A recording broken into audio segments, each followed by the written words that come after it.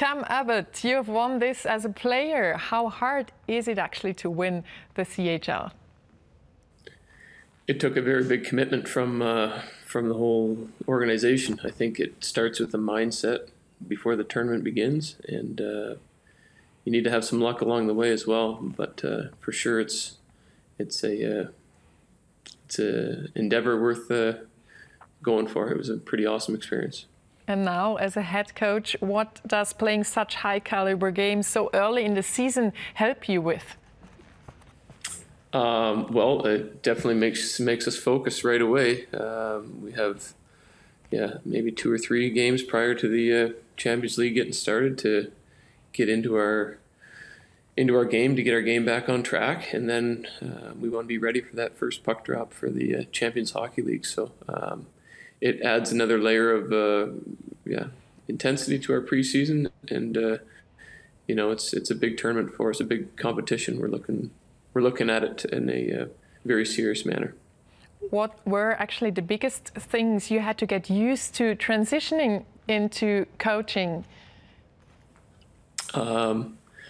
It's a different profession. I think as a player, you're mostly concerned with yourself and what you bring on a daily basis, and as a coach, managing relationships and people, and at the same time, tactically being prepared, at least in this league.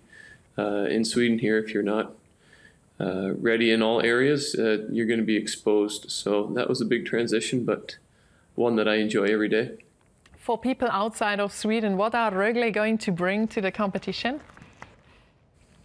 Well, I think we try and play a entertaining style of hockey, at the same time being very, very disciplined defensively, focusing on working hard as a team to create our scoring chances and limiting the other team, as well as letting the players have the ability to be relaxed and make plays and have fun together and find ways to fight hard for each other. How fun is it to have your brother as the GM there and work together? It's a wonderful experience. Chris being the sports chef, the GM here, we're very tightly connected within our whole coaching staff and within the management, and I couldn't ask for a better environment to be a head coach.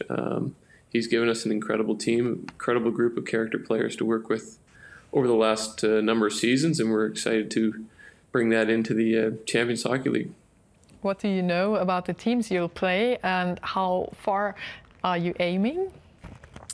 Well, we know with Zug, for instance, the coach, Dan Tegnis, that coached in this league for a number of years, and I've had the privilege of coaching against.